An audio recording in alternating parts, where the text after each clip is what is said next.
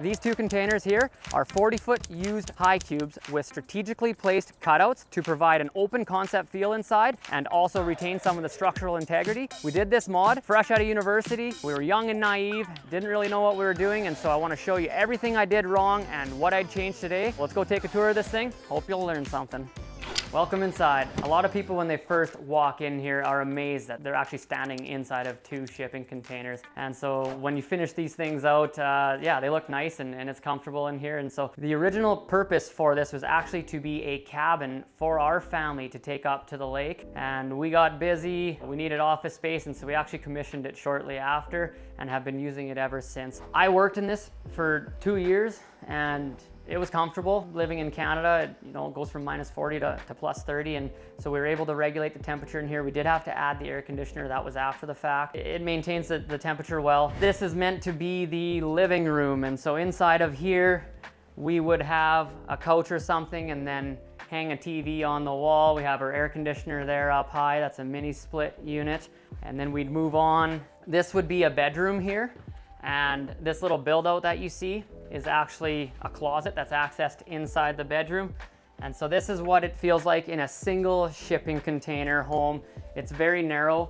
Once you're finished framing and lining the interiors of these things, you only got about 7 feet of interior width. So it's quite small inside here. You'd only fit like a double bed. A queen would be very, very large in here. So there's not a lot of sleeping quarters in this double wide. We also put our electrical panel inside the bedroom here. And one thing to note is we have high security windows on this thing, but this window here, we cut the security bars off the window, which allow for egress. So in case, there was a fire or something inside of here, the people sleeping inside can still get out somewhere other than the doors. Another thing to note is while we're working in here, it got stuffy. And so the first step to try to help, the air quality or just regulating the air inside of this thing was we installed a ceiling fan, and that seemed to help but didn't fully cut it. And so another thing we did is installed a circulating fan, and this is just a through wall fan, Panasonic fan. So that actually just created a circulation inside of here. And so the air comes into this bedroom through the front end of this double wide and then circulates back around into the kitchen through the hallway, and that really helped regulate the temperature and make it feel a little less stuffy inside of here, because this thing is not built with an HVAC system. There's no ducting, there's no air movement, it's all electric heat. This is the hallway. It was going to be a little bit of wasted space, and we needed to do that in order to keep a chunk of wall in the center here to help hold the roof up. So we utilize as best we can by installing some cupboards to give us just, storage for our goods, and now it's nice office storage.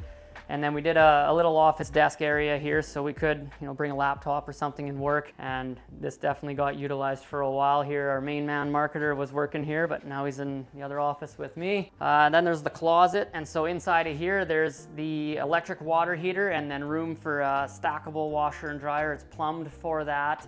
And the dryer vents stubbed through the wall. And then all the plumbing and the stack is in this wall, which is shared with the bathroom behind me. But first I'll show you the kitchen. So don't judge the appliances. I think they just showed up in a can one day and they worked, so we used them. But so yeah, here's the kitchen. There's the up high above the fridge. That's that vent that in the bedroom just allows the air to circulate. It seems to work pretty well. And so yeah, we have the sink here and the dishwasher, which is all plumbed. The bedroom and the kitchen share a plumbing wall, so that's a 2x6 wall with another plumbing stack up there, and then all the plumbing just gravity flows down into the base of this thing. And it's kind of a bit of a negative where now this whole cabin would need to be skirted and all the plumbing needs to collect and then go to a septic tank. It's nice sometimes in office settings, more commercial and industrial stuff, where we can actually use like a SaniFlow, a macerator toilet, and pump that to a vertical tank.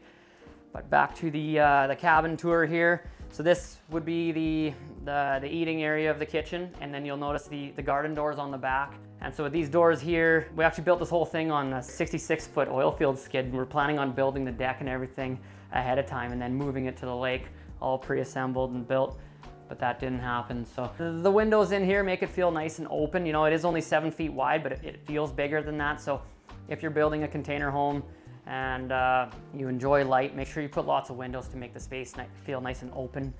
And so here's the bathroom. It's nice and big. It's I think 7 feet wide and about 9 feet long, which allowed us to have the full tub and shower inside here, and a double vanity with the granite countertops, And finally, our toilet.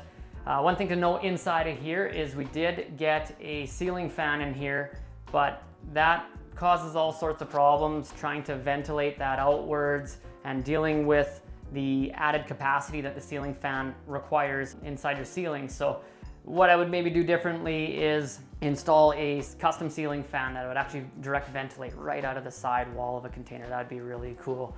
So things that we did wrong and what I'd do differently today definitely would be the windows. We ordered these actually out of California. They're a single pane window, and that's not even the bad part. The bad part's the framing kit, or the frame here.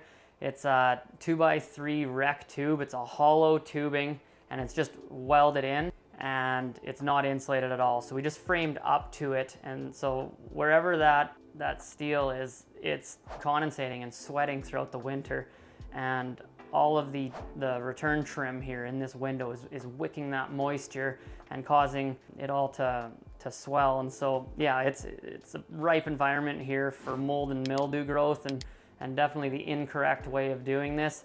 Another thing is we framed here with 2x4 spruce lumber, and so again, that's going to wick the moisture, and it's another porous material that can cause mold and mildew growth. So I'd be going to a steel stud interior, and this being a 3.5 inch 2x4 stud, I'd go down to a 2.5 inch stud. Or another thing we're working on is 1 5/8 steel studs and pulling them an inch away from the wall, which is really good because then you get a nice even layer of spray foam behind that, and you don't have any thermal bridging. Moving on to actually build this thing, we had to cut out the openings first, put the cans together, and then we started doing all the construction. So that's not a very modular way of doing it. To move around a double wide container is quite difficult versus moving around a single 40 or 2 single 40s and then putting them together on site. But it was the easier way to do it for us, especially when we were not exactly knowing what we were gonna do and just figuring things out as we went. And so to start here, yeah, we had the openings cut out and the containers joined together.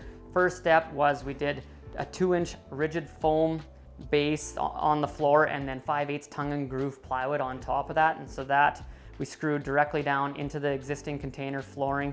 I guess in this area you can do your linoleum first and then build your walls on top of that with 2x4s, which we would have done differently, and then the spray foam, and finally the interior finishing. So that was wrong.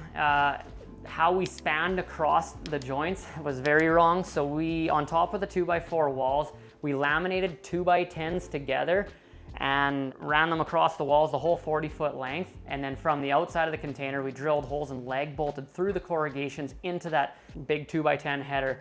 We weren't able to get any foam in behind those 2x10s other than the inside corrugations. And so that's a huge area that will cause thermal bridging. I'm actually very surprised to see that we don't have any water stains or anything in the ceiling. So it seemed to work well, but I definitely advise against that on any other future builds.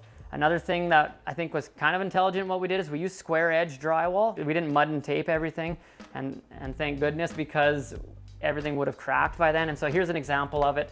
The square edge drywall doesn't have the concave or contoured edge here to allow the weight of mud and tape prior to sanding. So it's just the two ends butt together, and that allows for a narrower batten to be installed in between these, and that trims it up. And then as these things shift and move, you know, you might get a little cracking in behind the batten, but you don't notice that like you would a major drywall crack at a seam, or even worse, right through the board.